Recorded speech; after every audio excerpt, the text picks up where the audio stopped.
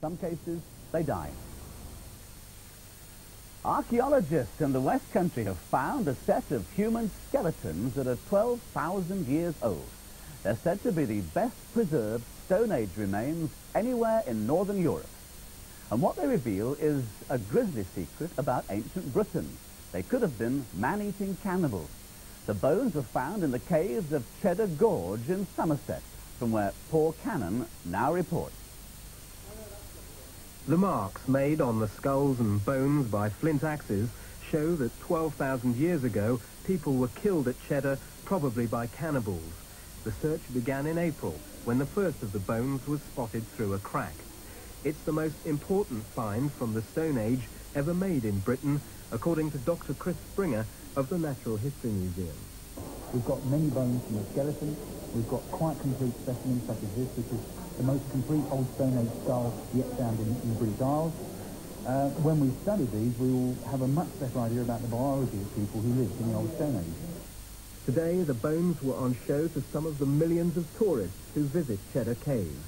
Now they'll be taken away for detailed tests before going on show in the Caves Museum.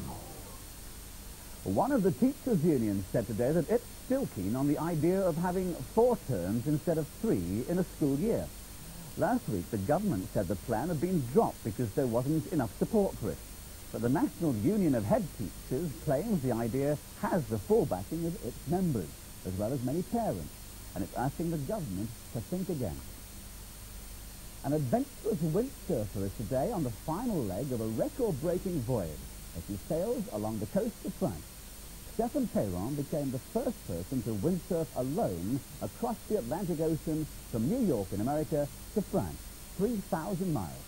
When he arrived in the middle of the night, Stephen had survived 6.5 weeks at sea. Others have made the crossing on 2-man boards, but Stephen believes he's the first to do it alone.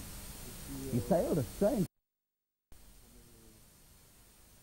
And finally tonight, a greenhouse that cost £5 million was opened today at the famous Royal Botanical Gardens at Kew in London by the Princess of Wales. 15,000 tropical plants grow here in the first big conservatory to be built at Kew for more than 100 years. Computers control the heat and humidity, and the landscapes created inside vary from rainforest to desert.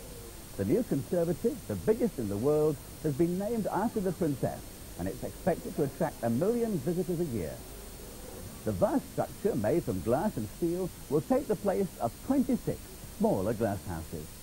And that's it tonight. Roger will be with you tomorrow in the hot house of the Newsround studio. So from me for now, bye-bye.